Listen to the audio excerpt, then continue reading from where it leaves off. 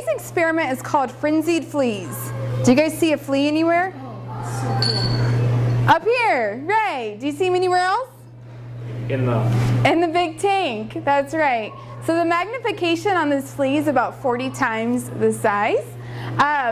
So today's experiment is all about figuring out how drugs affect heart rate, okay? And we're gonna use this flea, and the scientific name is Daphnia magna, as a model to test whether drugs modify the heart rate of not only Daphnia, but we can transfer that knowledge to see how it might affect our own hearts. What do you think the heart would be? Am I looking for anything particular? You're just looking for something that's beating in a regular rhythm, kind of like our own hearts. That's awesome, perfect. In front of you, you each are gonna pick one drug.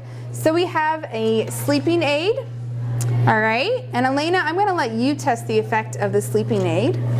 So what was the total dose you put in your mortar and pestle? 400 milligrams. So you put one tablet, which is 25 milligrams.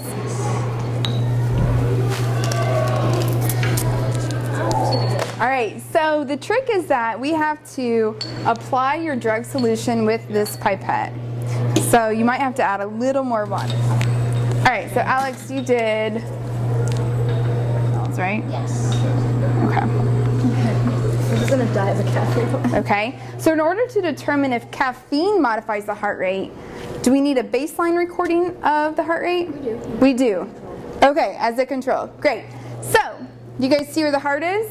Yeah. All right, so I'm gonna set my timer for 5 seconds, and can you guys see too? Okay. And what we're gonna do is, the easiest way to count the number of beats is to literally make hash marks on your dry erase board for 5 seconds. Elena, you ready? I am. All right, go. To the microscope. Do you know how to use one of these transfer pipettes? I do. How much time should we allow it to incubate? A minute. A minute. So you just want one drop, and you're going to add it directly over the Daphnia. Try not to touch the slide with your transfer pipette.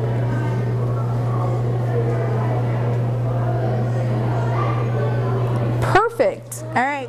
Exactly. So you hit on the whole concept of that dose-response relationship. So if we could have added the same dose, maybe we'd get the same effect, right? Had we added maybe a lower dose, maybe that's when we would have observed that stimulant effect. Make sense? All right, let's try, Elena, let's try your drug.